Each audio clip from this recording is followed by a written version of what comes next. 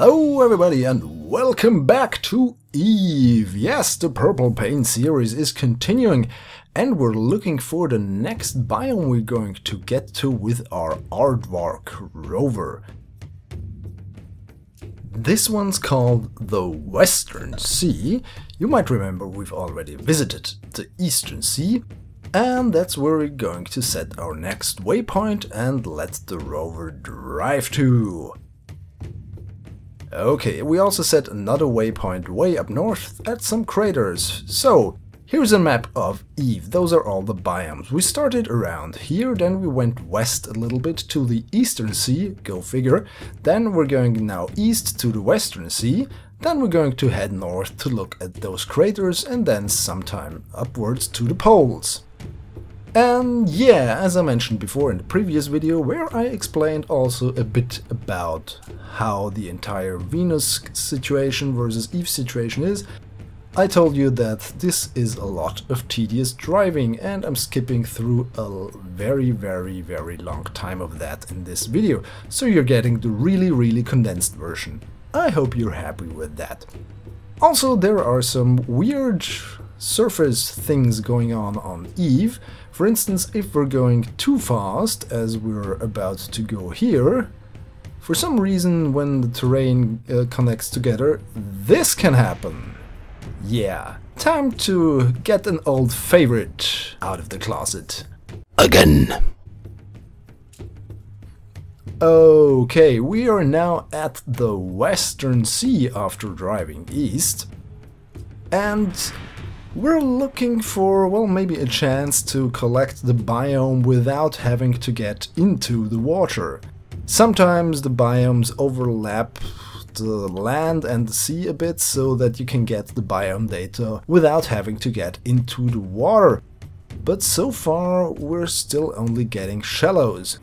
So let's head into the wet stuff. And in order to do that we need a little bit more fuel in order to power our engine. I skipped ahead through the ore collection process and there we go, speeding through the waves of this strange foreign alien substance. I'm trying to find kind of a compromise between speed, stability and not blowing myself up. But I think I'm going to manage to head over there to this island. Yes, this is looking good. Well, let's hope that I can get some biome data over here. Well, so far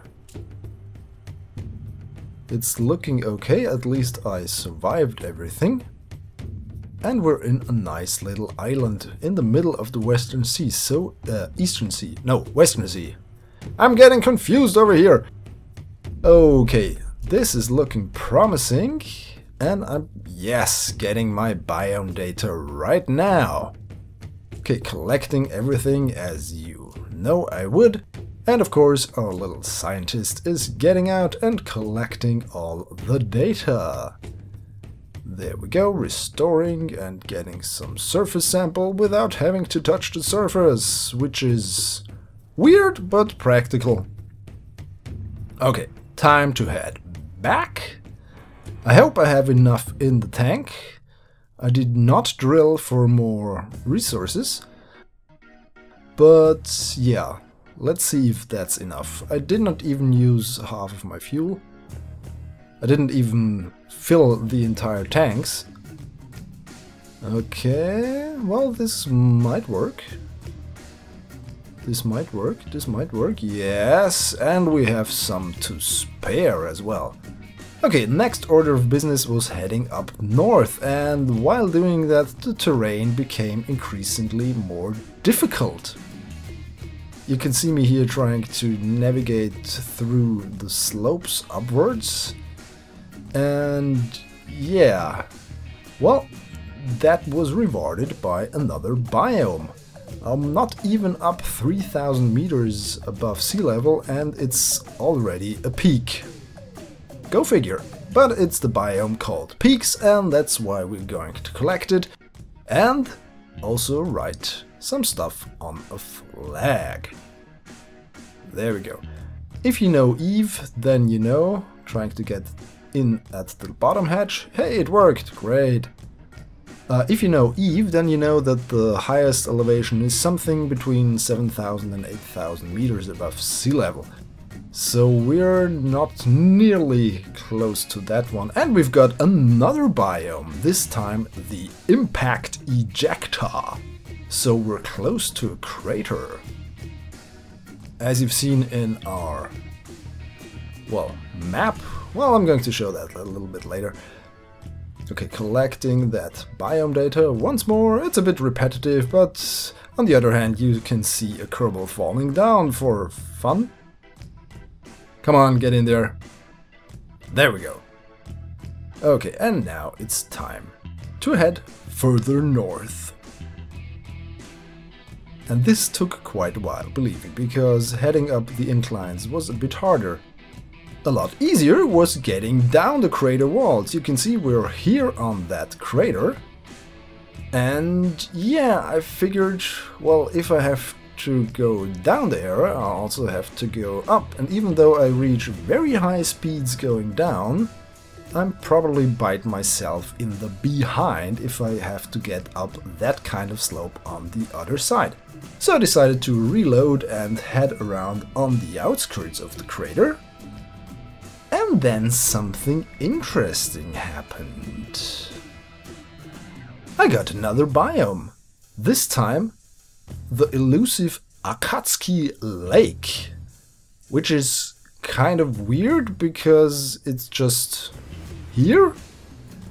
It's on the edge of the crater, on the southeastern edge of the crater, and it's kind of weird because, well, there is no water or some other liquid.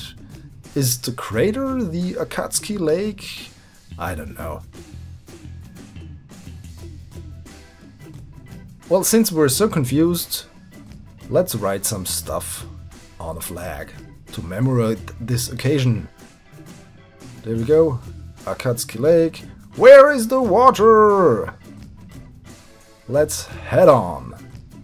Head further north, because I really want to get to the poles. I really want to get that biome. Okay. And another funny thing happened, because, well, while driving only a few meters further north or northeast, I found another biome, the foothills, which look completely identical to the Akatsuki Lake or the Impact Ejector or some other biome. But who cares? More science data. Yay! Okay, and yeah, the rover has a bit of a difficulty heading upwards. Because this is really steep, at least for a rover on Eve under 1.7 g of gravity. Thankfully, those rocks are able to be passing through. And now we head further north. Well, east on one hand, and then we're going to go up north and head around that crater.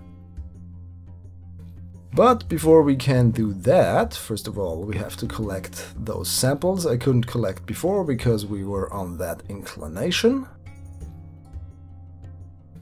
Back into the aardvark.